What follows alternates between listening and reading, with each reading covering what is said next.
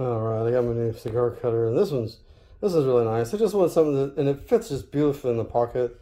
Feels good. It's easy to pull out. I just love that kind of almost like a switchblade look in this.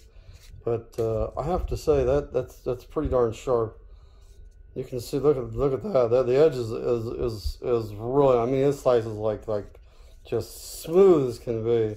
I love how it just locks in place, and then it has these are two different sizes. That's for the end. So that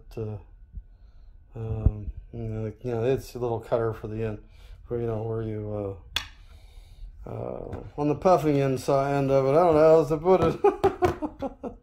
So anyway, these actually fit nicely in there, and they screw in, and you can tell that this is kind of the size there, and this one's a little bigger, and that's exactly what those cutters are. One's smaller than the other, and it's just whatever your preference is and how much smoke you wanna bring in. I mean, that's pretty much just what it's about. The smaller, the less smoke. The bigger, the more smoke you're gonna get. So anyway, this one's really nice.